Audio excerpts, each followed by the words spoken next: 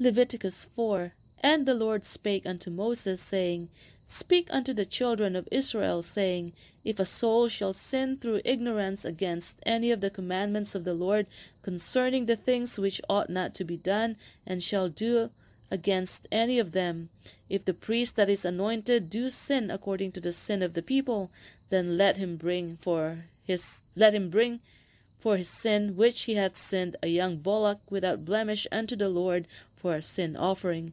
And he shall bring the bullock unto the door of the tabernacle of the congregation before the Lord, and shall lay his hand upon the bullock's head, and kill the bullock before the Lord. And the priest that is anointed shall take of the bullock's blood, and bring it to the tabernacle of the congregation. And the priest shall dip his finger in the blood, and sprinkle of the blood 7 times before the Lord, before the veil of the sanctuary.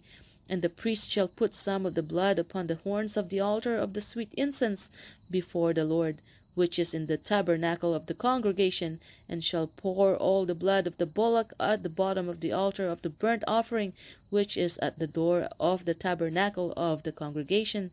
And he shall take off from it all the fat of the bullock for the sin offering, the fat that covereth the inwards, and all the fat that is upon the inwards, and the 2 kidneys, and the fat that is upon them, which is by the flanks, and the caul above the liver, and the kidneys, it shall he take away, as it was taken off from the bullock of the sacrifice of peace offerings.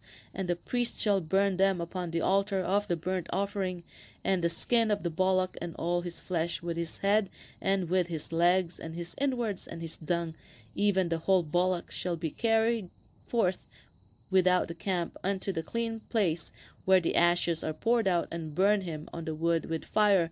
Where the ashes are poured out shall he be burnt. And if the whole congregation of Israel sin through ignorance, and the thing be hid from the eyes of the assembly, and they have done somewhat against any of the commandments of the Lord concerning things which should not be done, and are guilty, when the sin which they have sinned against it is known, then the congregation shall offer a young bullock for the sin, and bring him before the tabernacle of the congregation. And the elders of the congregation shall lay their hands upon the head of the bullock before the Lord, and the bullock shall be killed before the Lord. And the priest that is anointed shall bring off the bullock's blood to the tabernacle of the congregation. And the priest shall dip his finger in some of the blood, and sprinkle it 7 times before the Lord, even before the veil. And he shall put some of the blood upon the thorns of the altar which is before the Lord, that is in the tabernacle of the congregation, and shall pour out all the blood at the bottom of the altar of the burnt offering, which is at the door of the tabernacle of the congregation.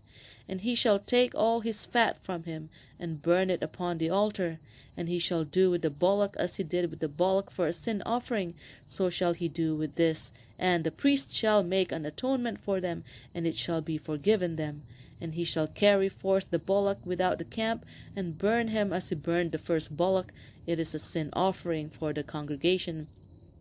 When the ruler hath sinned and done somewhat through ignorance against any of the commandments of the Lord his God concerning things which should not be done, and is guilty, or if his sin wherein he hath sinned come to his knowledge, he shall bring his offering, a kid of the goats, a male without blemish.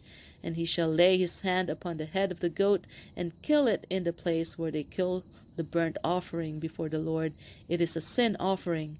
And the priest shall take of the blood of the sin offering with his finger, and put it upon the horns of the altar of burnt offering, and shall pour out his blood at the bottom of the altar of burnt offering. And he shall burn all his fat upon the altar, as the fat of the sacrifice of peace offerings.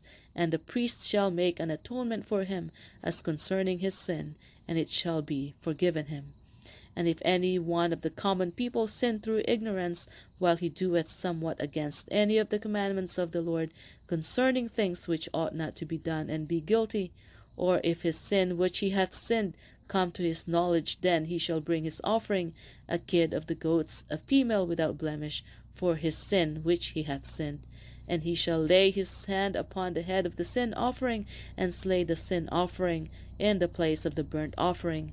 And the priest shall take of the blood thereof with his finger, and put it upon the horns of the altar of burnt offering, and shall pour out all the blood thereof at the bottom of the altar.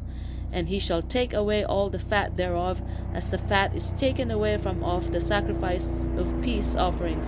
And the priest shall burn it upon the altar for a sweet savour unto the Lord.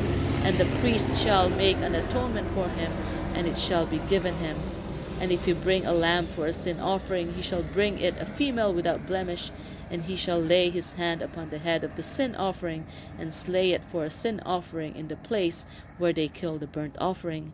And the priest shall take of the blood of the sin offering with his finger, and put it upon the horns of the altar burnt offering, and shall pour out all the blood thereof at the bottom of the altar.